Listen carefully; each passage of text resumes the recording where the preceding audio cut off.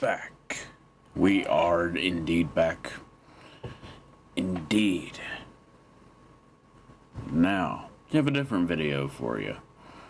It's going to be similar to what we've been seeing every Monday, hint hint. However, it's a different VTuber. And we've kind of already reacted to it already. But we'll see. We'll see who it is. Alright? Let's go ahead and get into it.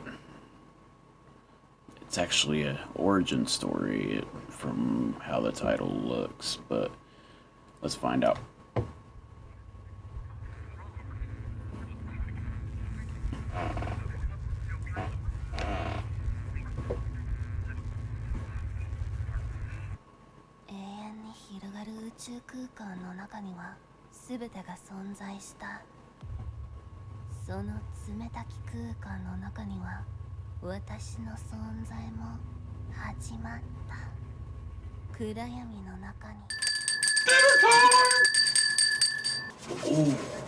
Ooh. Dinner time. Ooh. Hey, 97% of you guys are not subscribed, by the way. Hey, if you like the content, consider subscribing. Okay. Oh, okay.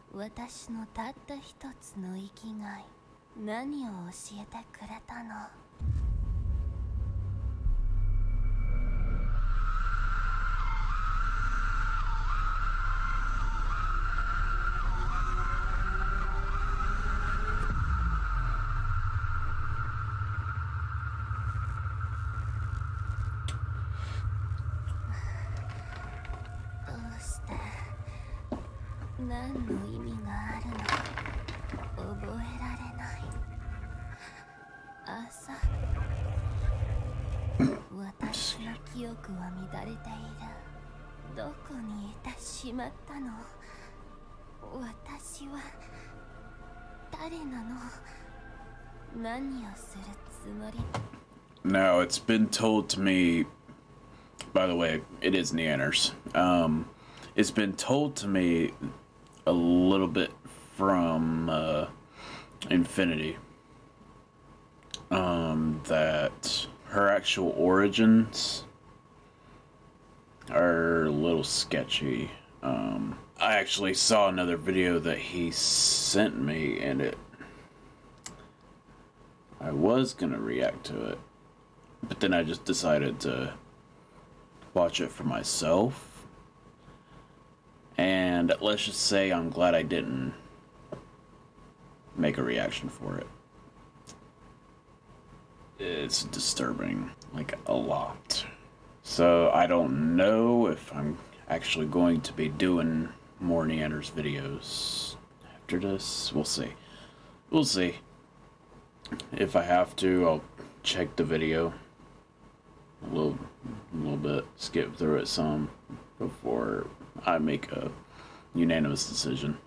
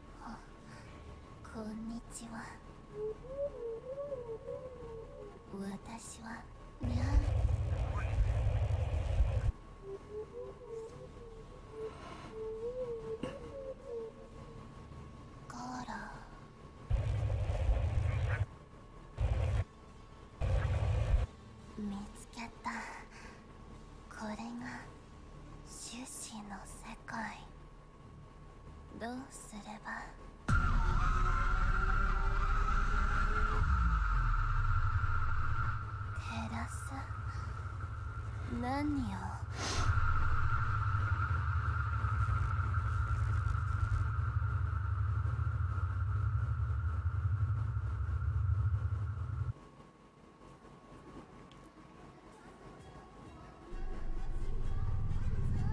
Baby got back?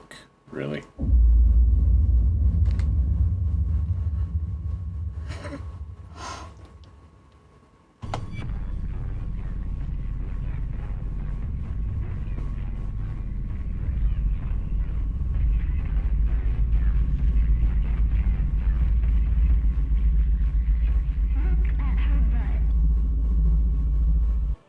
そして地球とその住民に混沌が訪れる。私知らないの。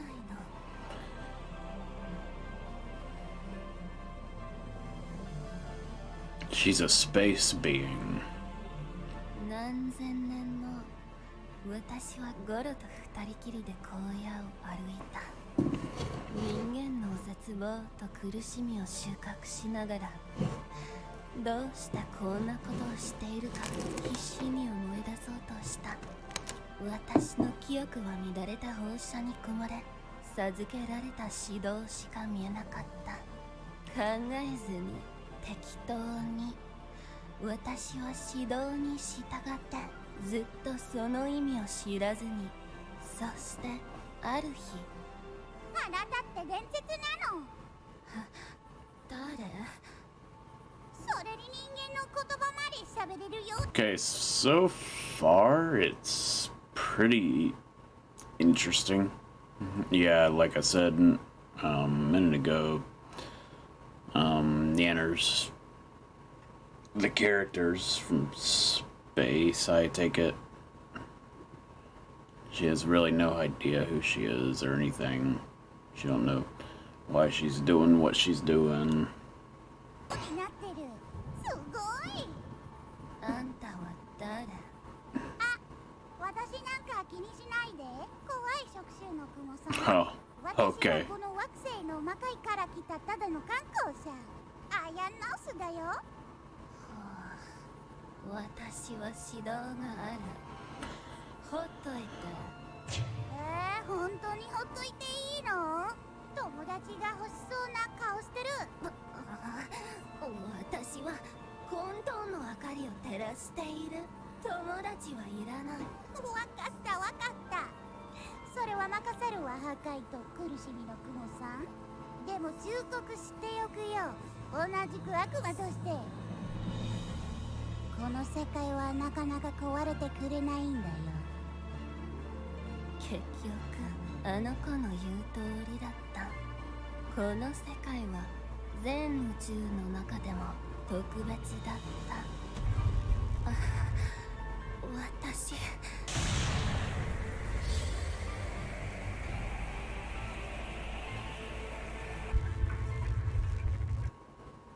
It's cool artwork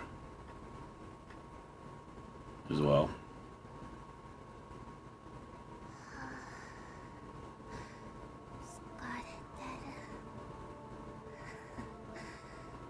何の意味があったのか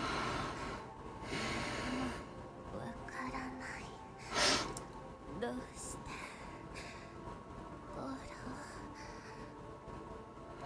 Goro. 待って、私誰のことを呼んでいる？ This mysterious Goro keeps being referenced.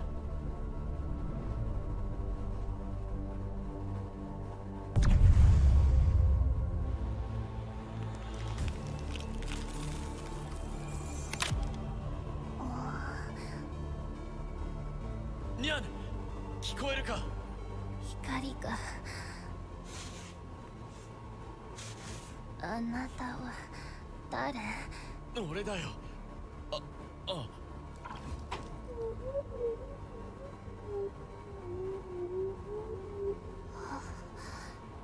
ゴロ。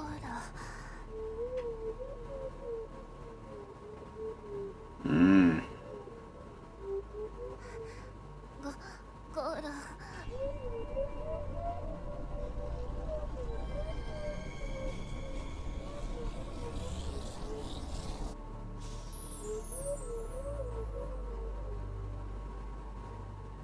私を見つけるためゴロは必死にこの世界を探し続けた。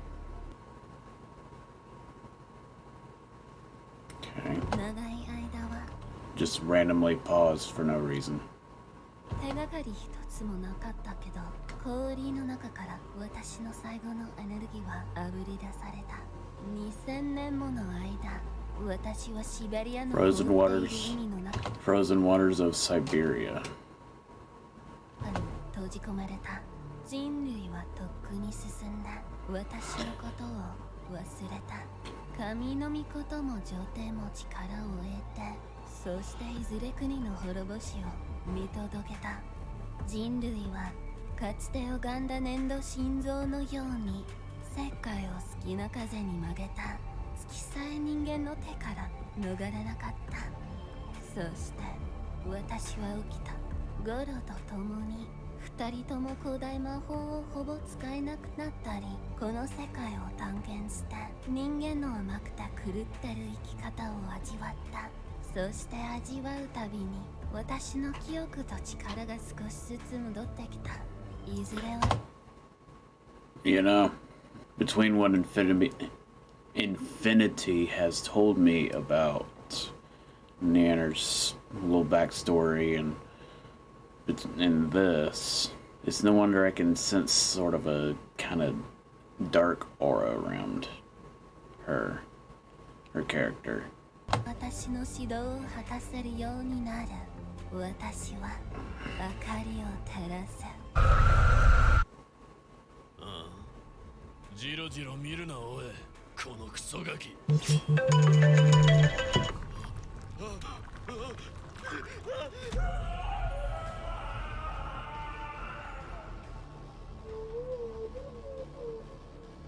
ああ、少しだけはいつも通り。もう疲れたの。ゴロ、アニメーションが見たいの。この人の正気を吸い込んだ。用は済ん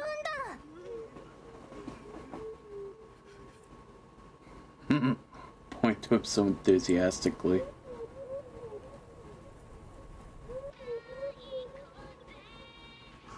年間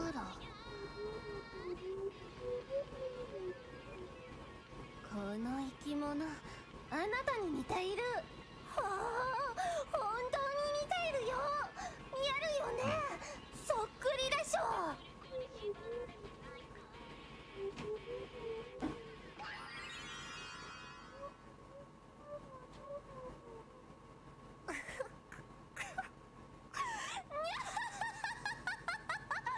何これ、面白すぎる。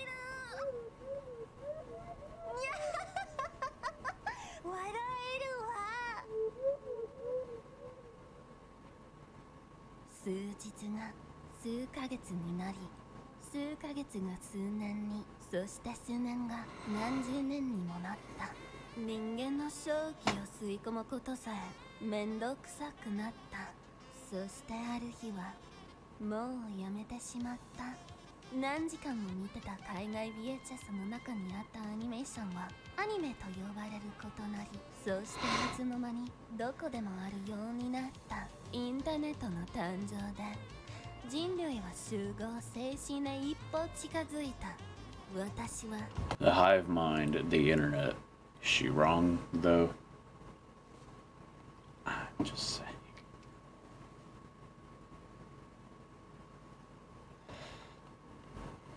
アメリカへ引っ越し、新しい友達ができた。悪魔とリッチと狼とドラゴンと AI と何かの宇宙人的な Alien robot thing with large boobs. とても巨乳な。でもそれはともかく、私とゴロはいい生活を作り上げた。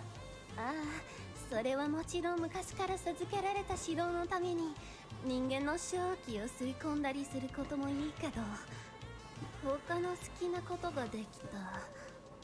例えば歌を歌ったり。I finally understand the love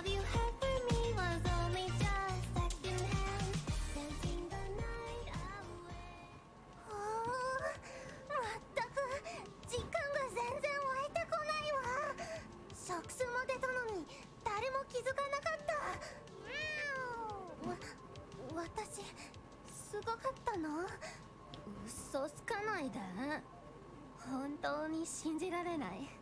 私何億年も宇宙に浮かんできたのに、体勢の上に立つことだけであんなに怖いなんて。にゃんにゃん。何を言ってる？そうね、ファンなんだっけ。そいつを洗脳してくれたの助かったわね。マネージャーとしてはできるやつかも。おい、俺の言ってること一つも聞いてねえのかよ、このビッチが。今夜までやらなきゃいけねえって言ったはずだろ。サボってんのか、頭どうかしてんのか。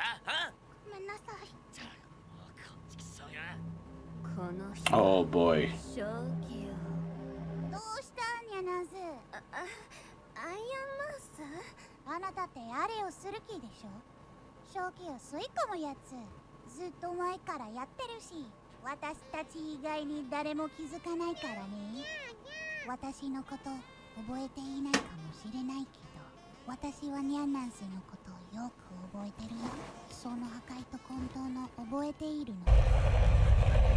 人間の苦しんでる姫、あなたの明かりの燃料だったでしょ。あなたは明かりを照らしてなるべきものを簡単になれる。それか、そんなことを忘れて私たちと一緒にいればみんな友達でしょ。この惑星もあなたの居場所になってきた。過去なんて忘れちゃえ。前へ進もう。マウスちゃん。Okay, the next time I do a stream, I'm gonna try to do some Duolingo, because all this Japanese is making me want to start getting back onto learning it. I haven't done it in a while, so because of between work and do a whole bunch of other things, and I'm definitely going to bed after this reaction. I gotta get up in, I mean, 7 hours, but still. 空気を吸いに行く。 I mean, I like it so far, though. とにかくあのスタッフさんの5分だけ地獄へ爆発に送り出すわ。またねゴロー。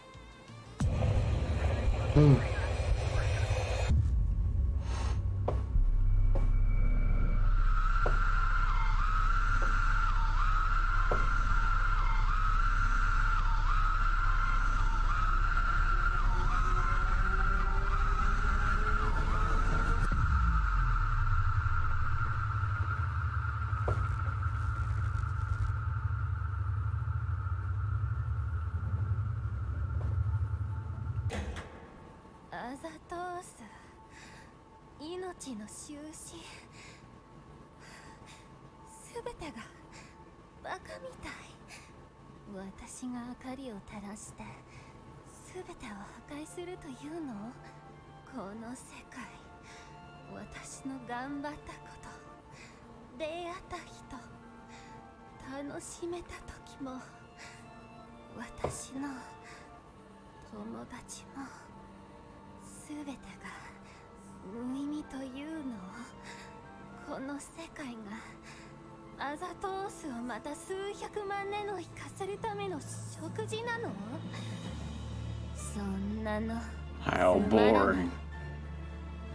お前は混沌とその生み出される楽しさをいらないというのなら、私がこの世界をもらう。アザトース。キャッチ。は？私の番号を入れたよ。平くに連絡して。Bruh. Like, it's some reason it reminds me, like, if you were caught up in your thoughts all the time, which is so relatable. And then all of a sudden you got somebody like Ironmouse just coming up. I'm just like, hey, motherfucker, what you doing? Or something. It reminds me of this friend of mine I used to work with. It's kind of like how this with this little scene here. Keep those people in your life, man. でね、あなたがいつもブツブツ言ってる宇宙の話とか聞きたいし、それにやってほしい友達もいっぱいいるよ。アイアンマン。永遠に広がる宇宙空間の中には全てが存在した。そしてその冷たき空間の中には私の存在も始まった。私の生きがいを忘れてしまったけど、一つは確信した。混沌と災害を呼び出すことが私の運命だった。私はアニメを見て、朝5時に寝て、ゲーム配信して、そして好きな混沌を呼び出してやるわ。古き宇宙の神がどう言おうと私は止められたりしない。この世界を台無しにさせないわ、バカ老人め。ここの混沌は私のもの。ここのエンターテインメントも人も希望も絶望も全部は私だけのもの。私、一線の顔を持つ暗黒の使者はこの世界を自分のものと命じる。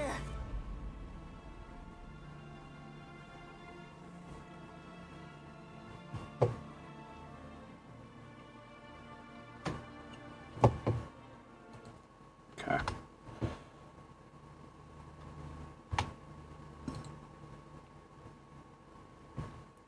Oh man.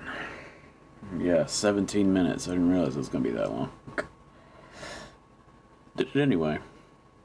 But if y'all stayed tuned for this long, hey,